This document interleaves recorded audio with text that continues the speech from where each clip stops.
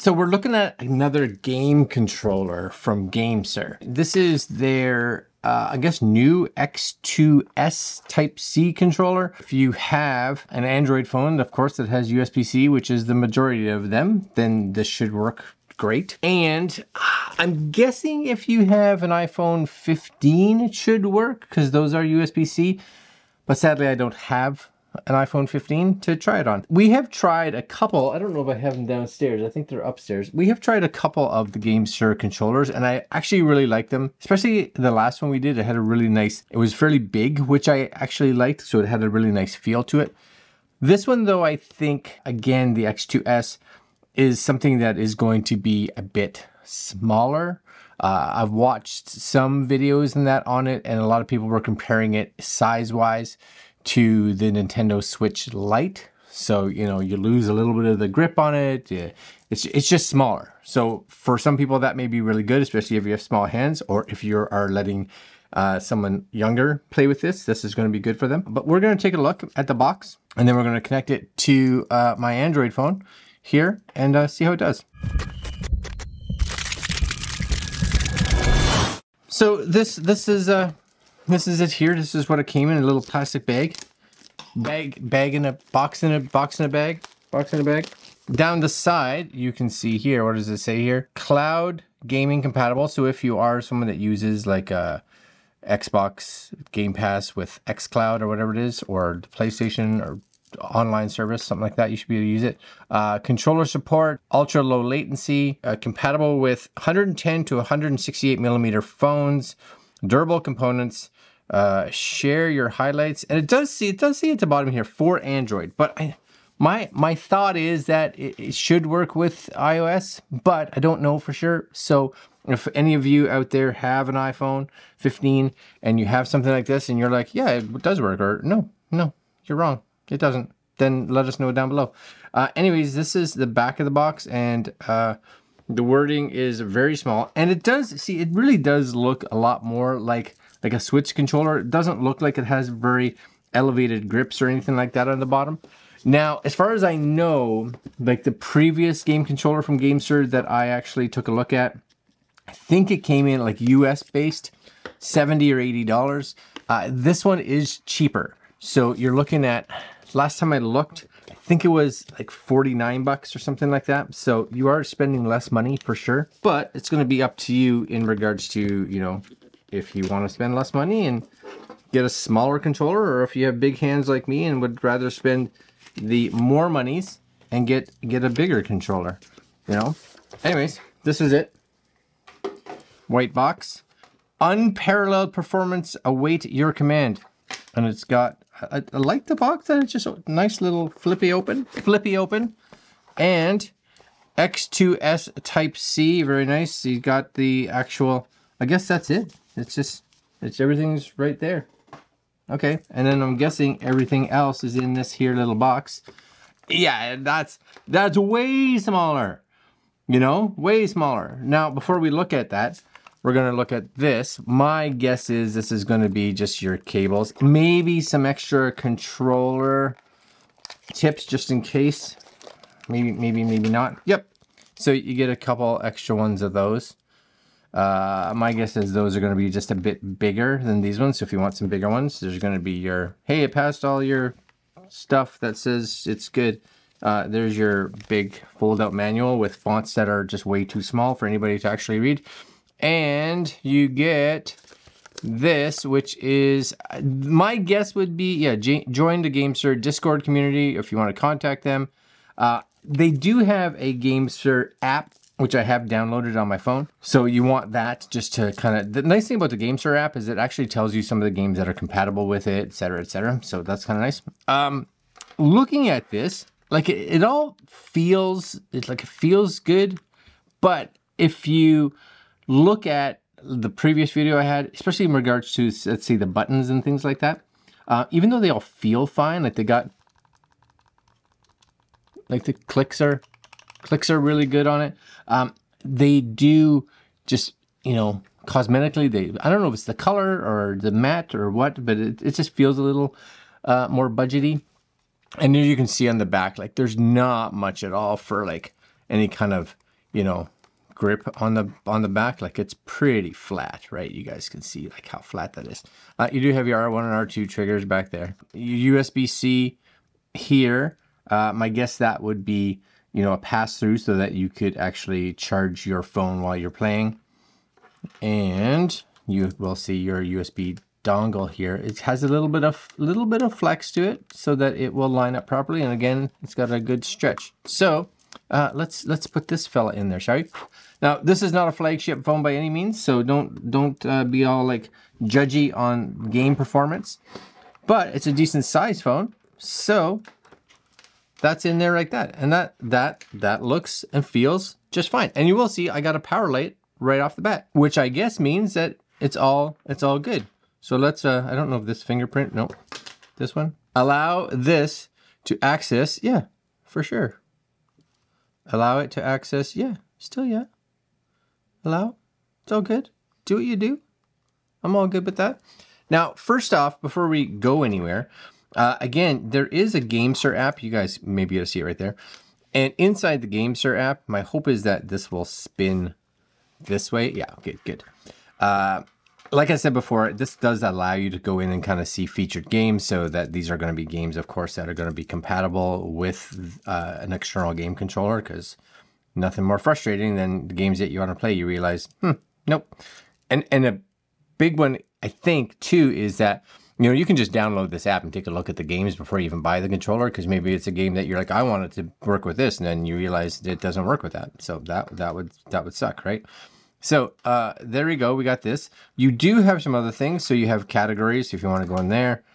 You have the actual device. You have help, and you have the store. So if I go into the physical device, you will see it shows you, I think, games that are currently on here that you can play with, which is really good. You can check at the bottom for firmware upgrades, so you can look, and current firmware is up to date. But if there was a firmware, that's where you would go.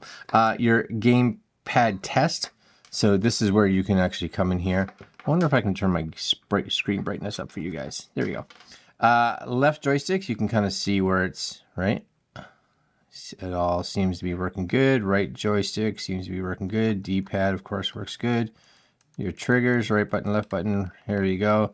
And then all your physical buttons. The other thing that's kind of nice here, and I think it's, I think it's under here again, under key settings, is you can decide if you want it in the traditional, what it has laid out, the Xbox layout, or if you want it to be the Switch layout, because you are going to be playing something that requires the Switch layout for actual keys. Now realize that they're not physically changing the letters on the keys, of course, because that's impossible. Unless down the road, you know, that they do something cool where they actually just make these like light up and then they light up different. That would be kind of sweet. But you can. The other thing you can do here is too, is let's say in the sticks here, let's say you're a person like me that, you know, there's either some drift. Now they do say if you take, see how these are at 5? They say if you bring it below 5, you can encounter some drift. But let's say you want a bit of a dead spot inside here, so it's not all, you know, see how it's, maybe you can see it. It's just, you know, it's so like, it's so, what's the word I'm looking at? It's just, it's there, it's on it. So if you're someone that wants to be able to get it real close, but not have it kind of twitchy, you can actually take these and move it. And so what happens is you'll see you get this little white space, which means anything inside here won't actually control anything. So you can set up a dead space, right? So just kind of make sure and bring that back. Just don't bring it back lower than 5. So 5 it is. And you can do that with the right stick as well. And the other thing is you can swap your left stick and D-pad. You can D-pad if you want to do diagonal lock. You can do that. So for instance, one of these two, and I can't remember always the triggers. This one is kind of important because they do have these nice triggers, so they are movable. But let's say you're playing a shooting game where, you know, you don't want this, you want it to on. So you can turn it like this, so like as soon as you touch it, so if you're rapid firing, it's just boom, right? And you can do that for each side if you so choose. So that's also just kind of nice. Let's exit out of this. So let's go here and let's try out some games, shall we? So first off, we'll play good old Diablo. You guys may or may not be able to hear it. I'll turn the volume up a little bit. Not crazy loud, but of course, checking for updates. Hold on. Okay, so we have Diablo open here, and you can see I can actually move my cursor around. Now, the one thing to just verify is if it does have to do updates, let it update, then turn off the app and then restart it so it has a chance to actually do the updates. So tap to play. I got right button, left button. Oh, that's way nicer than using the gamepad. But yeah, that's smooth, right? And you can just like me, I'm probably going to die here, just so you guys know. Tap to open inventory. Tap item to die. Anyways, it plays great. Any error on this game is me. Just accept it. I have, but it plays good. I just have to play Diablo better. Okay, let's try another game. So Asphalt 9, another game that should be controller supported. You can see I can move through everything at the top of this game, of the screen and everything. So I'm just going to tap on the play. Again, don't judge my game playing. We're just going to see how the controller feels. But yeah, look, it's nice and it reacts nice and fast, which is awesome. And this, again, another game that just feels way better playing with a controller. Whoa. You know? Is my boost? Can I go through here? Nope. Nobody said again, I'm good at these games. Oh yeah. I got me some speed now. I'm not going to catch them though. Again, that's, you know what? It plays great. This is a game I find myself way better playing with a controller. For sure. Alright, let's exit out of that. I think I got one more game. Let's just try one more just for fun's sakes. Future Fight. It said, I think, that it was controller compatible, so we'll find out. Oh yeah, see, look at that. Game control. Boom. One of these is. Yeah, I'm kicking butt, right? Kicking butt. Uh-oh. Doesn't matter. Just get in there. You can change characters. Yeah, I know. I'll go to this guy. I have to tap on him or something? Yeah. Okay. Oh, I don't even know what I'm doing, but I am causing damage.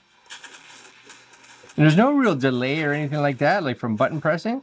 And if there is, I almost have a feeling that it's probably more, you know, fact that the phone itself, again, is not a flagship phone, so it may have a little bit of delay on it. Oh, there's a lot of people up there. Oh, don't matter. Don't matter. All right. You know what? That plays good too. I'm going to say, because like I play, and can you like creep? No, this is a game that doesn't really utilize it's like all on, all off, right? Which is fine. That's the game in itself. I myself like the grips on the back. And as far as how the buttons physically work, they work really good. They do, I want to say, look more premium. I want to say, you know, they may not be any more premium, but they look more premium on the more expensive model. But it functions just fine. And like I said, it fits on this phone, nice and easy to take out when you're done. You just kind of pop it off. And the bonus, of course, is like it's tiny. Like it is probably, it's like the same size basically as my phone is in regards to like width and height. You know, you guys can see it there, right? It's not a lot different. So throwing this in your bag, your backpack or whatever may be even nicer than the bigger version just because of how compact it is. Something to take into consideration. For the $20 less, I still think it's a pretty good purchase. For me, it would be fine. I still think I will use the more expensive version just because it has a bit bigger grips. And if you want to check that out, we have it on the channel as of now. Yeah, it's good. It's not bad. It works well. All right, my friends. That's the GameSir X something or other. X2s. X2s. For X2 small, super sporty. I don't know. I don't know what the S stands for. It doesn't matter. It's smaller and cheaper, which is good. All right, guys. Links down below if you guys are interested. And I'm out. Later.